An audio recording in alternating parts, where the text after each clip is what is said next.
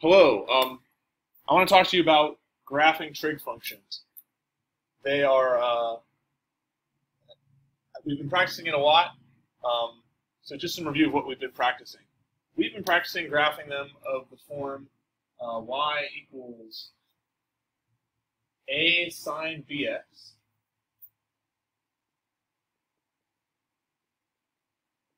and y equals a cos bx. And when we use that form, A is the amplitude, and B is something that limits the period. The higher B is, the more we compress the thing. If B is 1, then the period is 2 pi. So the sine function has a period of 2 pi radians if it's just y equals sine x. This is the graph of y equals sine x, and you can see like this just repeats, goes on this way, goes on this way, and it goes on forever like an accordion. However, if we look at one period, how do I graph that one period and find the actual points on it? So I've got to find, really the best way is to find the important points on it, or to find those zeros, this one, and this one, and the maximum and the minimum. And all I need to do that is to divide it into fourths. So I divide my 2 pi into fourths. Well, 2 pi over 4 equals pi over 2. So 1/4 is of 2 pi is pi over 2. A half of it is 2 pi over 2, or pi. Then 3 pi over 2, and then 4 pi over 2, or 2 pi. So the best way to figure out your intervals is to take your period, divide by 4, and that gives you the first one, and then you just use multiples of the first one the rest of the way. And that's for sine x. For cosine x, the same intervals, but it starts here, goes down here, it's bottom here, comes back up here, comes back around here. And again, like sine x, it goes on forever, but again, we want to know just those values. And we can name any of those points now. What's the minimum? Oh, it's at pi -1. What's the maximum? Well, it's at 0, 1, or you could say it's at 2 pi 1. And its zeros are at pi over 2 and 3 pi over 2. Now, I'm not going to touch the tangent graph yet.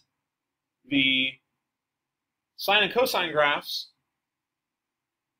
have this, then they have the ability to be translated. So, in today's lesson, we look at one where it's like, this is the sine graph, the blue graph here, but translated.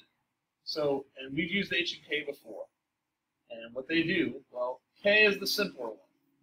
So k just moves the whole graph up 2. So my graph is going to be moved up 2. That's simple, that's easy. And if by moving it up 2, instead of it going from -1 to 1, move it up 1, 2, and it's going to go from 1 to 3. So its minimum is going to be at 1, and its maximum is going to be at 3, and its midline is going to be at 2. So k is the midline. When we studied cosine and sine before, 0 is the midline for all of them because we didn't have k. But now we've got k, so k is the new midline, and our graphs are going to go through there like that.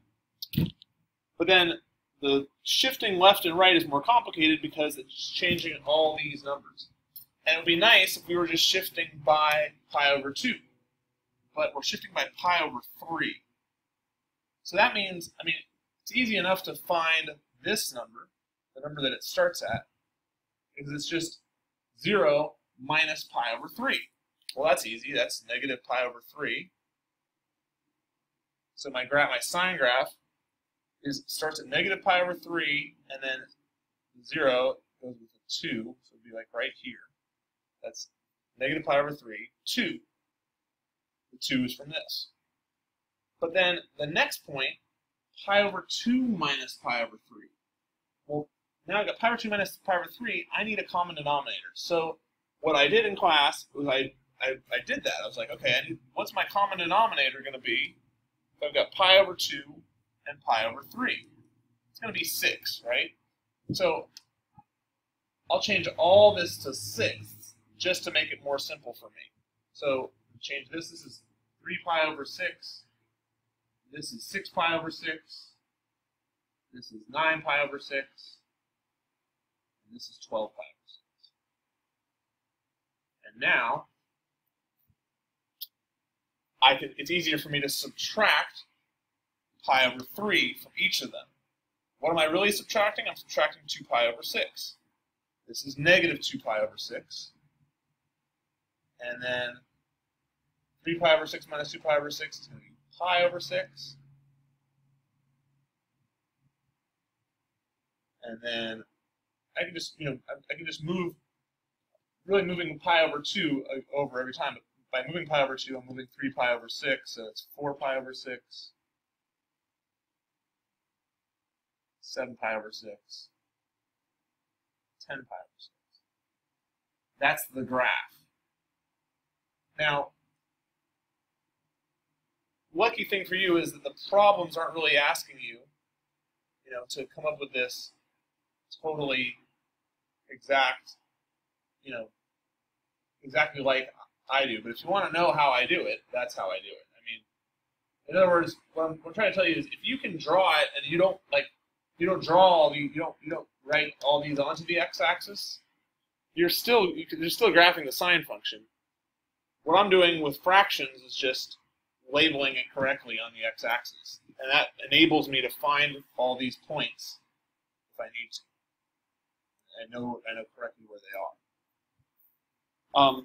Okay, so the next one I want you to look at, or I want us to look at, is the tangent function, or it's the next one on that page, on page 8.